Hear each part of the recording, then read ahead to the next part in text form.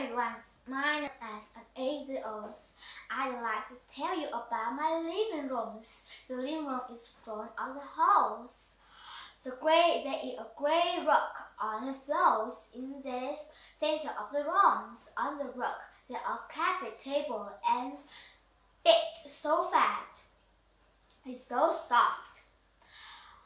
There is a lamp next to the sofa. The cupboard is opposite the sofa. There is a TV on the cupboard. On the wall, there is a picture of the tulip. When you see the tulip, people think of Netherlands. The left corner of the room is the shelf. There are some small flower spots on it. It can be said that the living room represents the house. We always try every good care of it. Bye.